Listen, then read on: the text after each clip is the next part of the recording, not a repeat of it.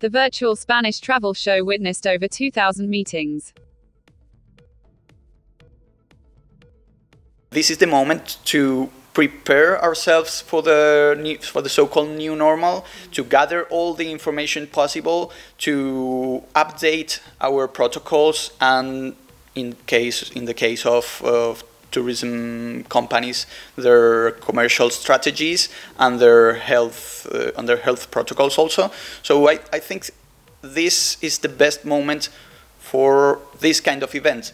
The main idea, the main focus is on will be on restarting tourism after COVID, post-COVID, into Spain from these countries, these markets.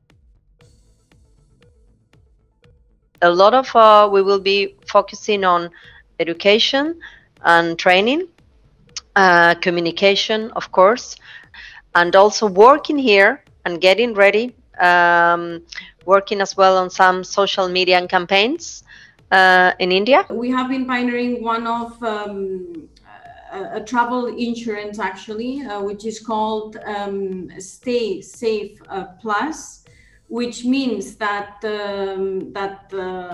all the clients that stay in our hotels will be secured due to any unforeseen circumstances. That's one of the things that we have been implementing.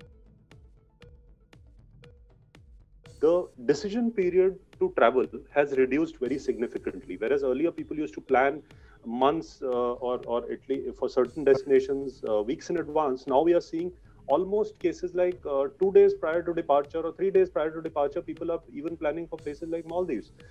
India though is now an average of 5 to 10 days, which was earlier not less than 21 to 30 days. As long as destination is open and they are ready to welcome Indians, I think people are going to travel in big numbers for any European destination who will open their door first. The inquiries that we have received, most of them was, we want to stay out of the city, we want to stay in the hillside, we want to stay in a private bungalow.